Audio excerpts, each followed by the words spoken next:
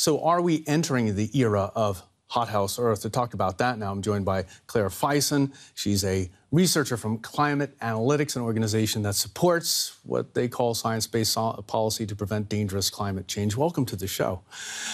It has been a savage summer here in Europe, elsewhere as well, Australia, the United States. What's behind this extreme heat wave?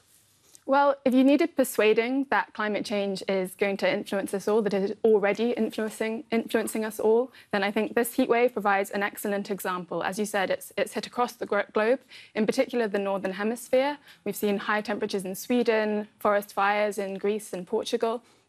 And it's not just the high temperatures that are an issue, it's also a lack of rain. So Germany has seen 30% less rain than it would have done in the same months last century. So it's really a double whammy for people and for farmers. Now, it's not rocket science that such high temperatures are linked to climate change. A warmer climate will lead to higher temperatures. There's also an impact from climate change on atmospheric circulation patterns. So in the Northern Hemisphere, the jet stream is influenced by the temperature gradient across the world. And changes in this jet stream's activity can lead to prolonged climate events such as this heat wave and drought. And 2018 is an excellent example of that. OK, you mentioned this double whammy. I think that's a good way to describe it. And our report cited earlier this international study that a hothouse period is upon us. Did you see us headed into, are we headed into a protracted period of drought and extreme temperatures?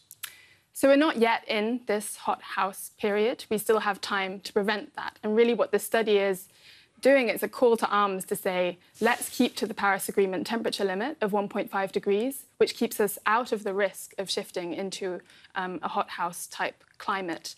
As it stands, the policies that we put in place take us to about 3.5 degrees of warming. And that's also something that we do not want to get near. We really need to stay below, well below 2 degrees, keep it to 1.5.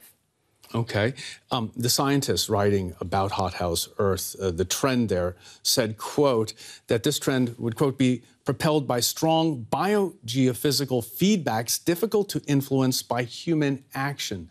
Does that mean we could reach a trigger point where, if not enough is done and temperatures continue increasing, that there's no way back?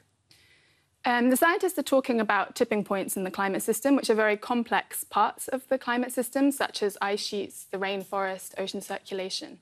And it's thought that if we reach a certain temperature level, we could see very rapid and sometimes irreversible changes in these systems.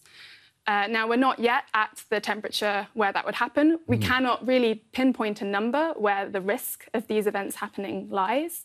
The science is not ready to do that. But what the science can tell us is that if we limit temperature-wise to 1.5 degrees, we stay out of that very high-risk zone.